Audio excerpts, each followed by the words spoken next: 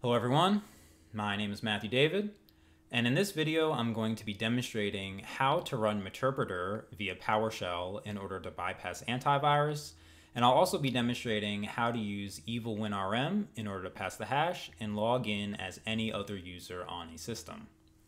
So right now you can see I'm looking at a Kali Linux virtual machine, and I'm also already logged into a public-facing virtual private server. And the first command we're going to want to run is just a simple MSF console that uses a resource file that will automatically start a handler for us. So I'm going to click enter. And while that's being set up, I can show you the command I use to generate the PowerShell Meterpreter, which is this one right here. And as you can see, it's a very simple MSF venom command. The only difference being that we have the TechF flag and we're supplying the PSH argument to indicate to MSF venom that we want the output as PowerShell. So once we ran that, we just uploaded it to a publicly available resource like GitHub so that it could be downloaded and executed.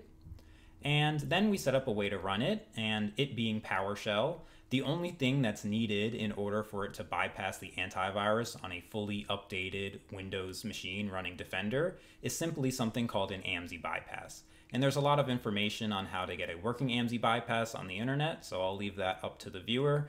But once you have one, it's as simple as running that AMSI bypass first, and then just running the PowerShell Meterpreter afterward. So now that it looks like our handler is set up ready to go, we can copy the two commands we want to run, and we can head over to the server that we'll be running them on. So here we are. We can see that real-time protection is turned on, cloud delivered protection is turned on. And now if we go and open up a PowerShell terminal,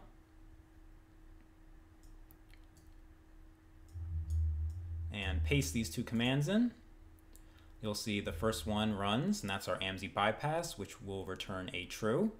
And then the second one is our Meterpreter PowerShell reverse shell. And if we click enter, and then go back to our Kali Linux machine, you can see that we now have a valid Meterpreter session. So if I type something like sysinfo, you can see that worked, and I can try get UID, and you can see that also worked, and we're running as administrator. So that shows that Meterpreter was able to execute successfully on the system, even though it had Defender enabled. So now we want to do something more with our access, so we could try to dump the hashes and then pass the hash and log in as another user. So to do that, since we already have Meterpreter, Meterpreter has an inbuilt function called hash dump. So we can try running that.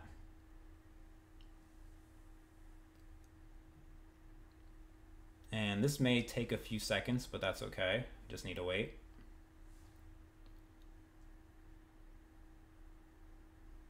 Okay, so there you see a bunch of hashes just got dumped to our terminal. And I think it's this many because the machine that I ran it on is actually a domain controller, in which I filled in with a bunch of dummy data, including user accounts. So that's what we're seeing right now. But any of these accounts can be used to pass the hash for our purposes. But as you can see, our hash dump command worked. And if we go back to our machine right here, it does not look like it was detected by Defender. And we can confirm that by doing another command from our Meterpreter, like get UID. And if we get some output back, that means that our Meterpreter is still alive and well. So now that we've dumped all these hashes, we want to try to use them and log in as another user. So to do that, we can use another one of Meterpreter's features to port forward to a specific service that we want to use in order to log into the system using a hash. So for example, port 5985 is for WinRM, and if we forward that port through Meterpreter, we can then use that in order to log in as another user on the system. So I'm going to run this command, which sets up the port forwarding. And now from here, we can try logging in and passing the hash with one of these accounts that we got. So I'm going to go to another terminal, and from here we can use the Evil-WinRM utility, like so. And you can see this is Evil-WinRM. We're specifying the local host as that's where we port forwarded to. And the user we're going to be logging in as is Larry. And then his hash is right here. And this was all obtained from the hash dump that we just ran. So if we now click enter,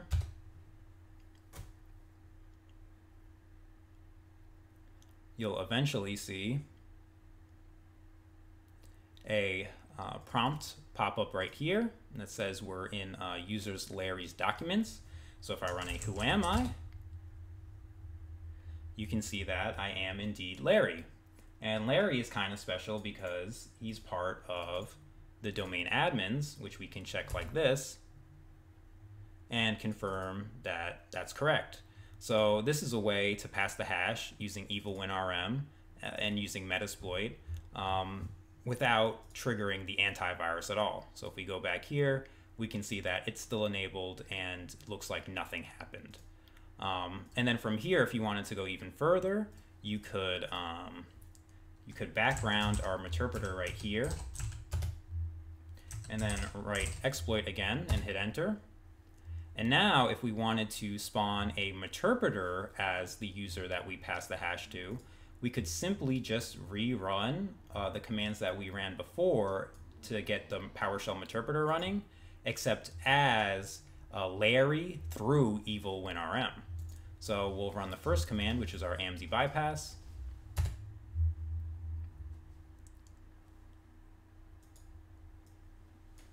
And you can see that that returned a true. And then we can run the command to actually download and execute PowerShell Meterpreter. And then if we go back to our Meterpreter window, we can see we have a session. We can run sysinfo. And if we run getuid, you can see that we're now Larry and we're no longer administrator. So I hope you guys enjoyed the video. It's a simple way of getting Meterpreter working on a fully updated Windows machine with Defender enabled, and then using Evil-WinRM as a method of passing the hash. Thank you.